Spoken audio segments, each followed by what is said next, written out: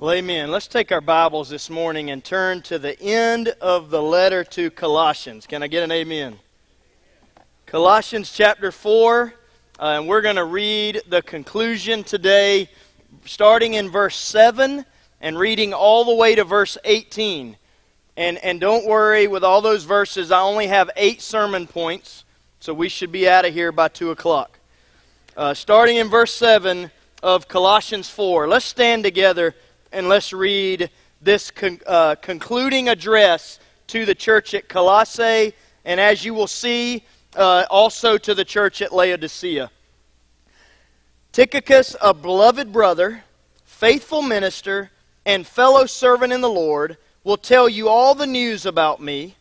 I am sending him to you for this very purpose, that he may know your circumstances and comfort your hearts. With Onesimus, a faithful and beloved brother, who is one of you.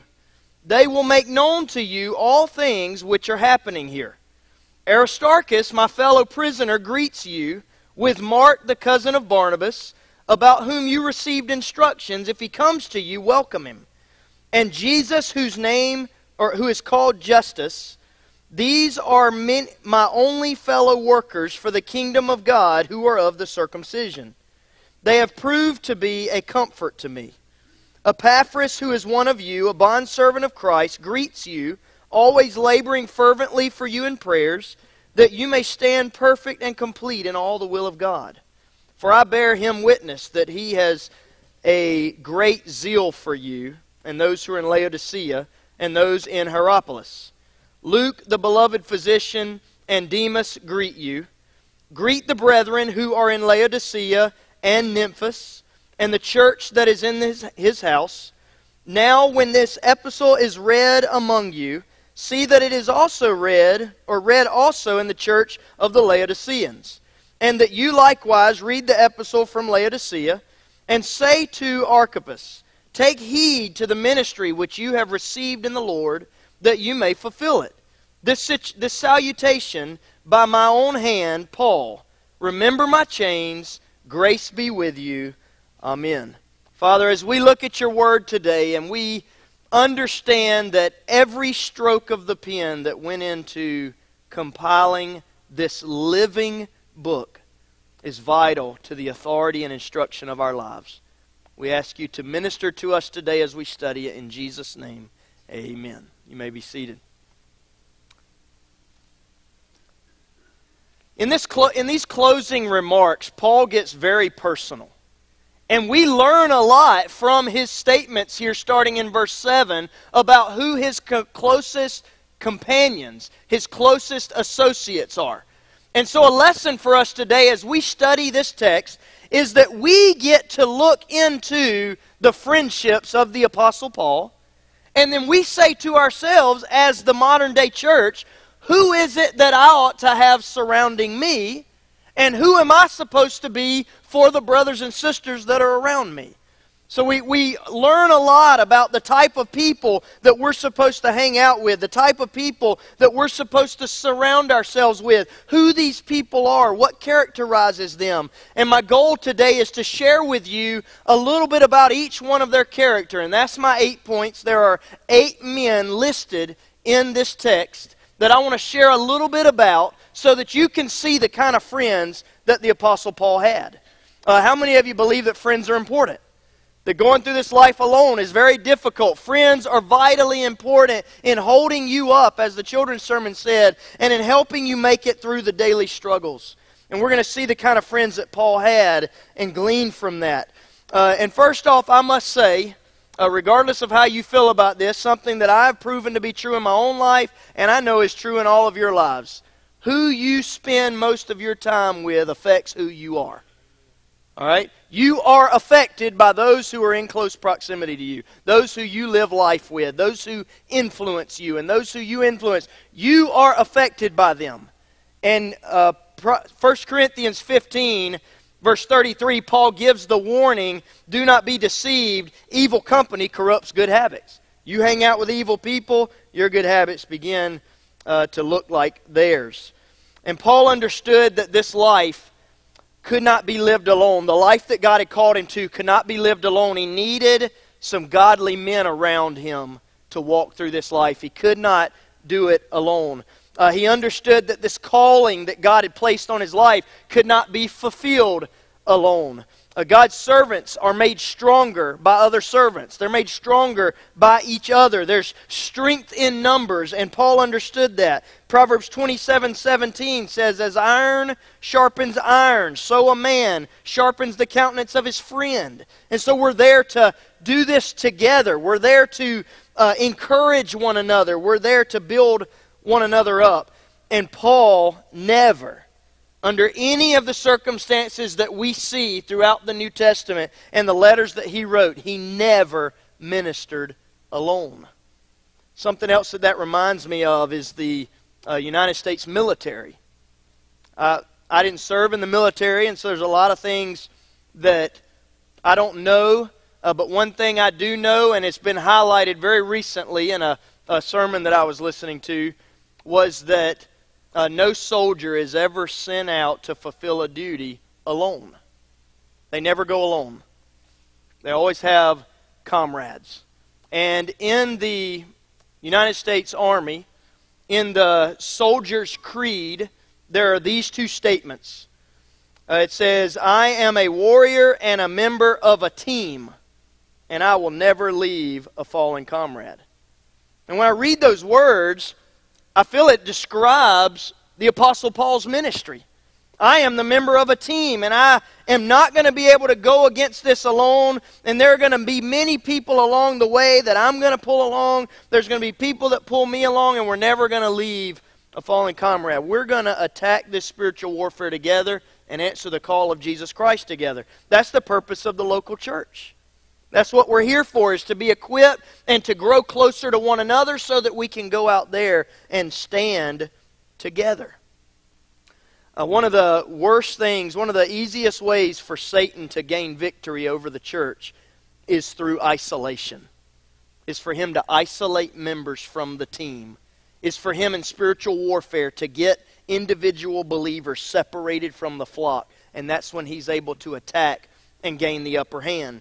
And so Paul knew there was strength in numbers. We should learn that lesson today as we study about these 8 friends. So let's look at them. Something that I want to introduce all of these 8 with is that they counted the cost in being a companion with the Apostle Paul, and they counted it worthy. So we're looking at men of commitment. We're looking at men who counted the cost and forsook all that they had and followed this apostle in the work of the ministry. The first one being Tychicus. Look at verses 7 and 8. It says in verse 7, "Tychicus, a beloved brother, faithful minister, and fellow servant in the Lord, will tell you all the news about me. I am sending him to you for this very purpose, that he may know your circumstances and comfort your hearts."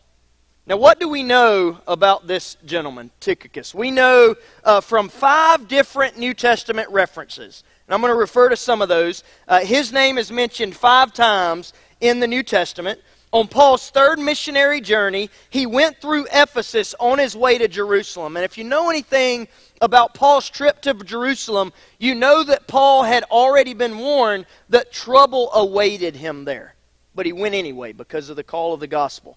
And so he goes through Ephesus. It's very clear that he's going to be leaving Ephesus and headed to Jerusalem. And Paul desired to take some Greeks with him that represented the church in Asia Minor and Greece and the surrounding areas. And Tychicus was one of the Greeks who agreed to go with Paul to Jerusalem. Now think of what he's agreeing to. I've got to leave my home, my family, my church, and go with Paul to a place where it's already been declared there's trouble waiting on him there. It's not going to be a good visit. Sign me up. This is the kind of guy we're dealing with. I'll go with you.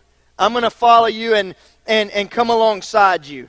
So we first meet him in Acts 20, verse 4, when he joins Paul on this journey to Jerusalem. His willingness to go with him showed his selfless servant heart. We want to surround ourselves with people who have that selfless servitude about them. This was not a journey to be taken lightly. Paul was given those warnings, and yet Tychicus committed anyway. Now, at the time of Paul writing Colossians, the letter to the church at Colossae, it had been 2 years since his trouble in Jerusalem. So we add a little bit to that, and at this moment, Tychicus had been by Paul's side for a little over 2 years. But we learn from other references, one being in 2 Timothy chapter 4, that Tychicus remained with Paul to the end of his life, which at that time had been about 4 years, because in 2 Timothy chapter 4, Paul desired, now this shows you the credibility of this guy. Paul desired to see Timothy one last time. But what kept Timothy from coming and visiting Paul? Timothy was a pastor of a church. He couldn't just leave the church. He needed somebody to fill the pulpit. Guess who Paul sent to him to fill the pulpit? Tychicus. So here's a guy, a faithful servant in the Lord, that is so dear to Paul's heart that he says, Tychicus, I need you to go and fill Timothy's pulpit because I need Timothy to come to me before I die. I want to fellowship with him. So we know that he spent about 4 years, a little more 4 years of his life with Paul. And Paul entrusted him with this shows the trustworthiness, the very important task of taking this letter written to the Colossians and delivering it over 100 miles to the church at Colossae and Laodicea. A very horrendous journey on foot. So he took this letter, and it's known that he also took the letter to Ephesus, what we call Ephesians. And it's very likely that he also delivered the letter Philemon, because Philemon lived in Colossae. So we see the trustworthiness of this guy. Paul had written these letters. He delivers them by this faithful servant to the appropriate audiences. Paul lists 3 specific character traits about this man in these verses. He says that he is a beloved brother, he is a faithful minister or servant, and he's a fellow servant in the Lord. Guy with a servant heart who is faithful to stand by you. Everybody would like a friend like that, amen? And we want those people who are always willing to go the extra mile. I'm going to share with you somebody who I believe is like that. He doesn't want the recognition, but one of our deacons, Stephen Bertram, I think is a modern-day Tychicus because of his servant mindset and his willingness to go the extra mile. And you better believe he's one of the guys that I enjoy having close by in the ministry. And so find friends that model those characteristics. The second guy that we have here is Onesimus. Anybody want to jump on naming their child that? All right, I figured with these 8 names and all the babies that this church is known for having, maybe we see some of them pop up, maybe not. Onesimus in verse 9 says, with Onesimus, a faithful and beloved brother who is one of you, he's going to accompany Tychicus back to Colossae.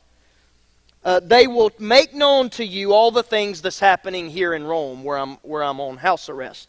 All right, so you've got Tychicus and Onesimus coming to you. They're bringing this letter. They're going to make known to you everything that's happening. But let me tell you who Onesimus is. Some of you know this. Onesimus is the cause for writing the letter Philemon. Philemon was a slaveholder who was a wealthy leader in Colossae, and it's very likely that the church of Colossae met in Philemon's house. All the churches in the New Testament were house churches. They didn't have their own buildings. They met in homes of faithful believers.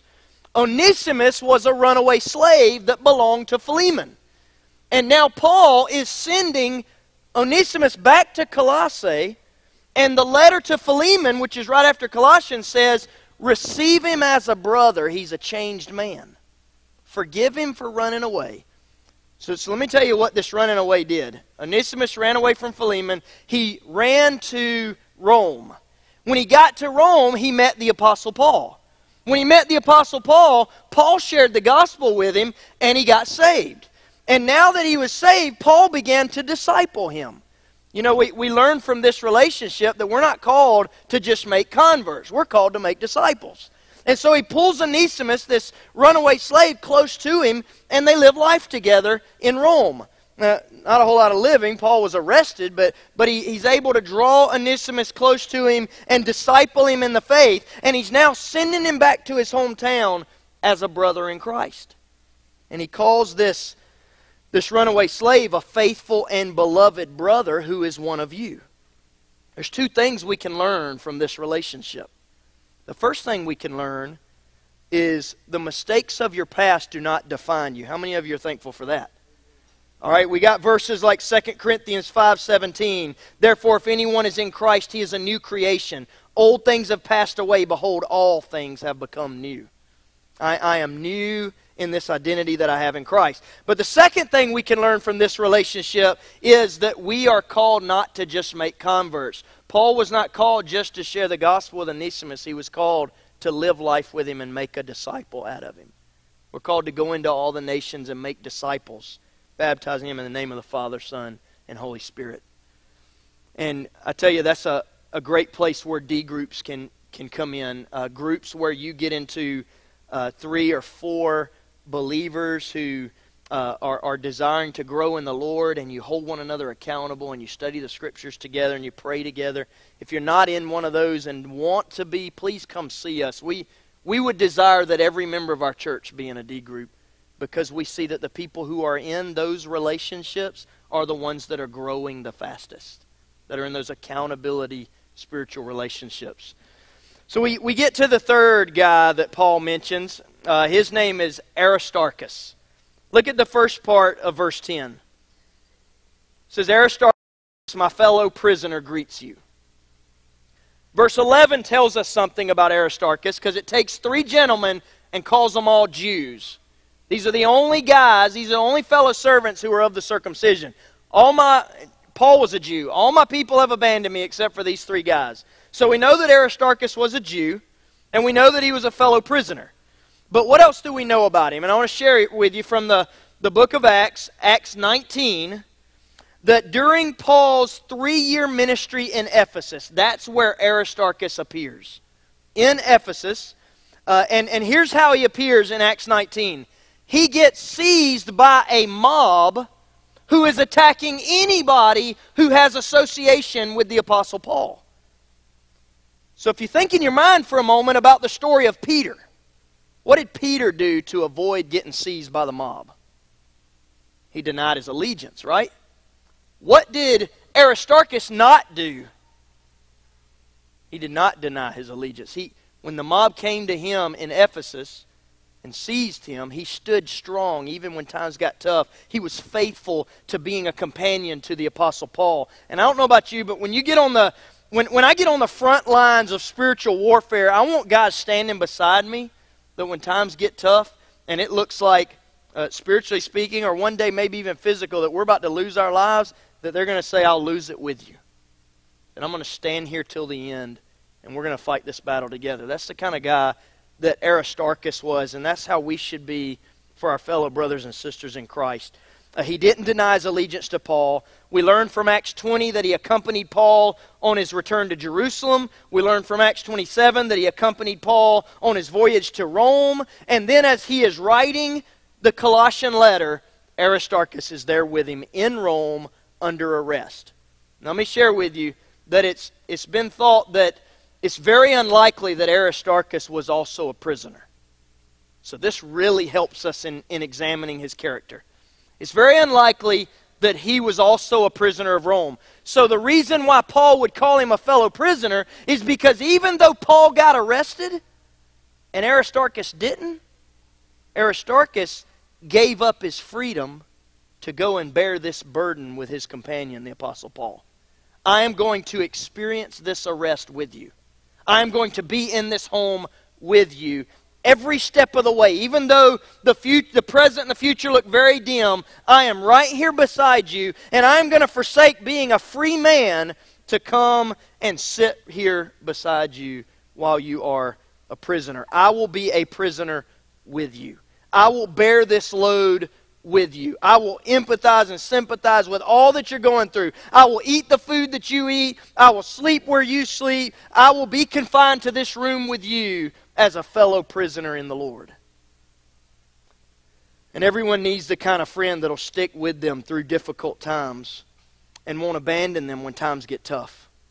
We need companions that will get down in the trenches and experience suffering with us. Think of that friend that when you go through tough times, you see them weep. When you go through times of sorrow, you see them sorrowful. And they bear those burdens with you. And then think about, how can I be that person for my brother or sister in Christ? How can I, as Romans 12:15 says, how can I rejoice when they rejoice and weep when they weep? Because that's my calling as a brother in Christ or as a sister in Christ, to bear one another's burdens. Then the fourth guy that we come across is Mark. Now, all of you know Mark. This is the guy who wrote one of the four Gospels. His full name would be John Mark. That's referenced many times in Scripture. And the second part of verse 10, it says, with Mark, the cousin of Barnabas, and then there's a parenthesis. Paul needed to qualify that this guy is different now. All right? You know about him denying me in the past, but parentheses, about whom you received instructions, if he comes to you, welcome him. All right? He's one of my boys. He's one of my companions. Mark was the reason that Paul and Barnabas in Acts 13 and Acts 15 split up and went their separate ways. In Acts 13, Mark was on the first missionary journey with Paul and Barnabas. Mark is Barnabas' cousin. He was much younger, and the times got tough, and he fled. That hurt Paul. All right? So the next time that Paul was getting ready to go on a missionary journey and he invites Barnabas to go with him, Barnabas says, can I bring Mark? Paul says, no. He betrayed me on our last journey. You're not putting me in that position again. Barnabas felt so strongly about giving Mark another chance that Barnabas said, well, then I'll go on my own missionary journey. I'll take Mark with me. And Paul said, okay, fine. And he goes on his own missionary journey, and they go two separate ways. Well, sometime between Acts 15 and now, Mark has become one of Paul's close associates. So close that in 2 Timothy chapter 4, at the end of Paul's life, guess who Paul asks for? Verse 11 of 2 Timothy 4, only Luke is with me. Get Mark and bring him with you, for he is useful to me in the ministry. All right, so what can we learn from this? Paul told the Colossians that if Mark came to them, you should welcome him. Don't reject him because of his past failures. I'll tell you what we can learn from this. There are going to be people who let you down in serving the Lord. If it hadn't already happened, it's going to happen.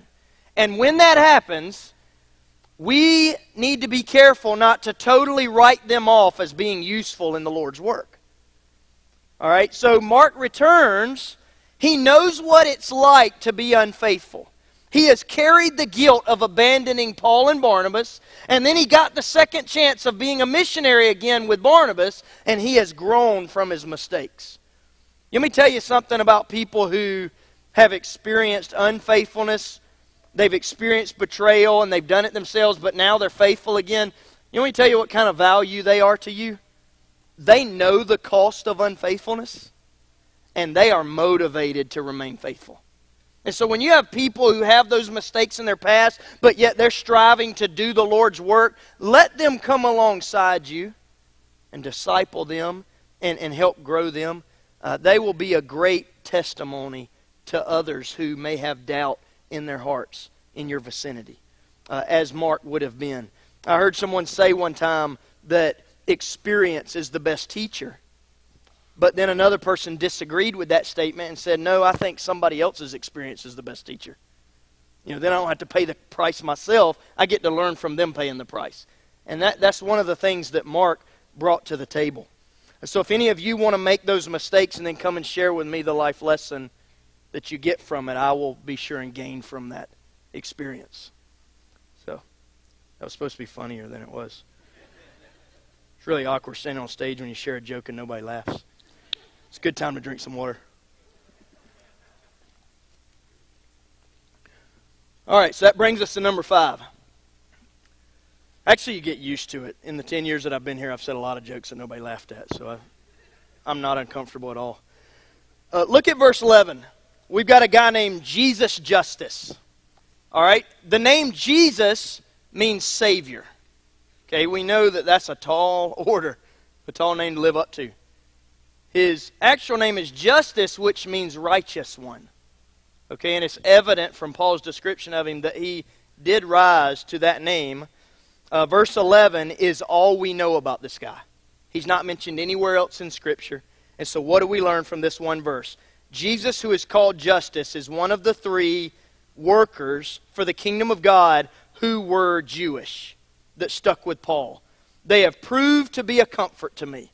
And so here we have a fellow Jew who agreed to come alongside the Apostle Paul, whose name means righteous one, and he was one of the only ones that did not forsake Paul in this journey, and he was a great encourager and comforter to Paul.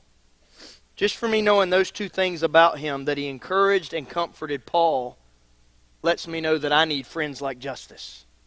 People who will come alongside you, who know where you've been, who know what you're going through, and they are there to encourage and to comfort you. We are called to be that for one another. The fact that he was willing to leave his people despite the ridicule and the persecution and join Paul shows great commitment, which is something that is a rare commodity these days. That even in the face of conflict, I will be committed and I will comfort and encourage you. And every one of us needs those type friends. Number 6, Epaphras. We do know a lot more about him. We know that he is the church planter that planted the church in Colossae. If you go back to the beginning of the letter, Paul references Epaphras. Colossae was a church, the church of the Colossians was a church that Paul never visited. All right, it's a church that Epaphras planted and was most likely the current pastor of that church. And in verses 12 and 13, it says, Epaphras, who is one of you, a bondservant of Christ, greets you, always laboring fervently for you in prayers, that you may stand perfect and complete in all the will of God. For I bear him witness that he has great zeal for you. He cares about you. And those who are in Laodicea and those in Hierapolis. Epaphras had traveled to Rome. If we jump back to the beginning of the letter, he had traveled to Rome to tell Paul about all the heresy that was being taught in Colossae and Laodicea and that Lycus Valley region. That this is the kind of teachings these people are susceptible to. That provoked Paul's letter to them. Be careful, this is your identity now. Live like this, not like they're telling you to live. And Epaphras was going to return to them because he's the pastor of their church. He had gone on a little missionary trip to visit Paul in Rome. But what do we know about Epaphras? We know that he was a prayer warrior. We know that his prayers were so always laboring fervently for you in prayer. And what he was praying was that you may stand perfect and complete in all the will of God. That you would follow his plan for your life. And I want to tell you, under this friendship category, some of my greatest encouragement in the ministry are those that I know of who have committed to be prayer warriors for me. Everybody needs that person that they are totally confident that when they come to them and they share a burden, they can walk away knowing that that burden is going to be lifted before the throne of God regularly until something's done with it. Those prayer warriors that have committed to praying for you. We need to be that for one another, and we need friends that will be that for us. And Epaphras was that guy. Number 7 is Luke. I guess one of the applications, everybody needs a doctor they can carry around with them. Right? Verse 14, Luke was the beloved physician. Luke was Paul's personal physician. Paul got very sick on his first missionary journey. Luke came to help him and never left his side. Stayed with him. So Luke was the first medical missionary. In all senses of the term, he surrendered his special talents and his occupation to the Lord. Let me tell you how this would benefit us. Not necessarily going and find a doctor, but if you find a doctor that wants to come trail me around everywhere, I'm perfectly okay with that. He can even tie it to the church if he wants to. But here's where this is very helpful. Is finding people, and these are the kind of people you need close to you. Finding people who will take their occupation and treat it as a ministry. Do you know those people? Are you those people? Where they take the talents they have and the platform they've been given in culture, and they use it as a ministry. You need to surround yourself with such people. I always give the advice. I have a lot of people that come to me and say, Brian, I'm feeling a calling into ministry, but I'm currently doing this. And I always respond the same way. Until you take what you're doing and use it as a ministry, why would God call you to something else? Take where you're at and the skills you've been given and the talents that God has bestowed upon you and use them to serve Him right where you are. Those are the kind of people we need to be encouraging and surrounding ourselves with. People who are doing the work of the ministry in their occupations. And that's what Luke did. And we know that Luke was a very intelligent man, and so they probably had some very engaging conversations. Not only was he a physician, but he's the great author of the Gospel of Luke and the book of Acts. And so you could imagine he and Paul had a lot to talk about. And then the last guy, they didn't save the best for last. Demas, last part of verse 14, and Demas.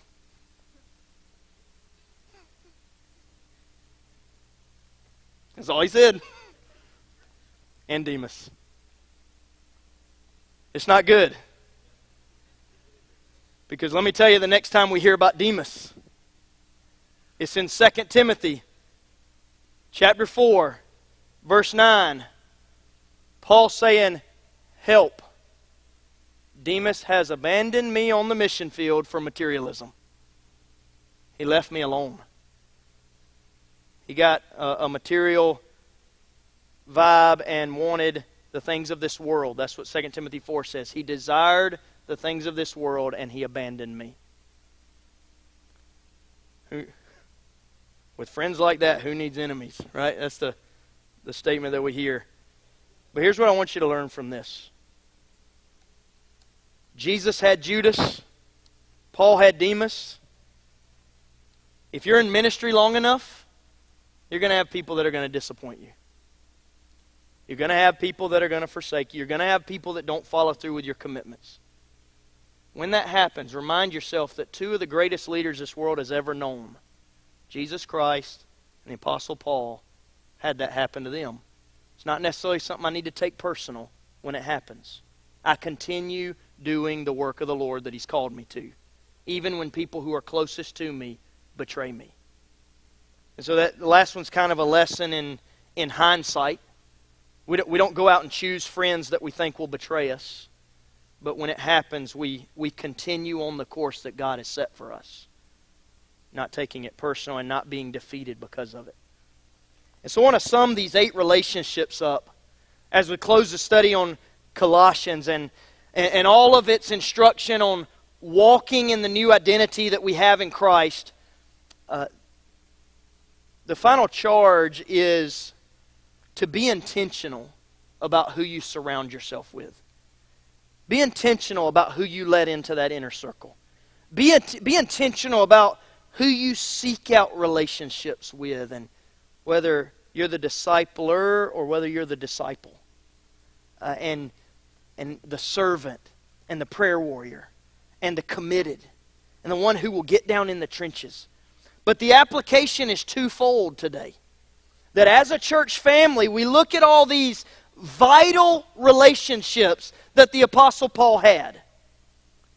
And we say, okay, I need these relationships in my church family. And here's the second part of that application. And I need to be that for my church family. And so the call today from this passage is get involved and don't settle for just showing up for worship and leaving with no connection points outside of that. You need the relationships that God is providing for you in this church. I can guarantee you that, it's sad to say with Demas being in the list, but I can guarantee you that all 8 of these people are represented in this church. But you have to seek those relationships out, and you have to be willing to provide that for those around you. So get involved in each other's lives.